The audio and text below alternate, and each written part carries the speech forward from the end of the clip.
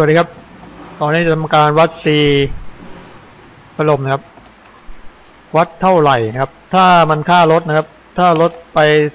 เท่าไหร่นะครับจึงจะสมควรเปลี่ยนครับก็ค่าลดไปประมาณ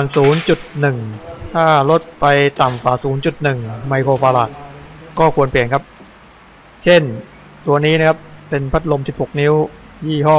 Imarflex ก็จะเขียนไว้ที่ตัวมันว่า 1.5 ไมโครฟาราดถ้าเขียนไว้ 1.5 ไมโครฟาราดเนี่ยถ้าเราวัดได้ 1.4 ก็ไม่ต้องเปลี่ยนครับถ้าสมมติวัดได้ 1.39 ให้เปลี่ยนไปเลยครับ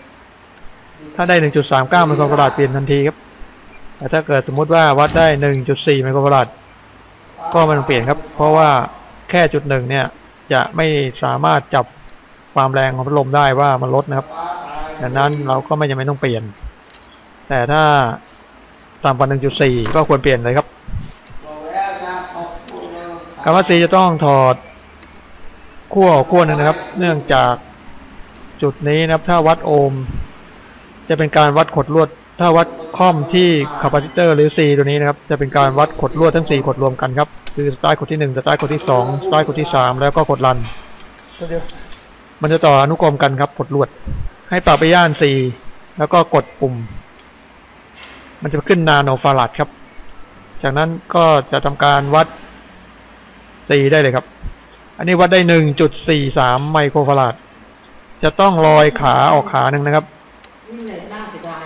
แล้วก็ทำการวัดครับจะวัดได้ 1.43 ไมโครฟาราดถ้าวัดได้อย่างเงี้ยมันตกไปแค่ 0.07 ไมโครฟาราดอันนี้ไม่ต้องเปลี่ยนครับสามารถใช้ไปได้เลย C ตัวนี้ถือว่าทำงานได้ปกตินะครับความแรงก็จะไม่สามารถสังเกตได้ครับ C ตัวนี้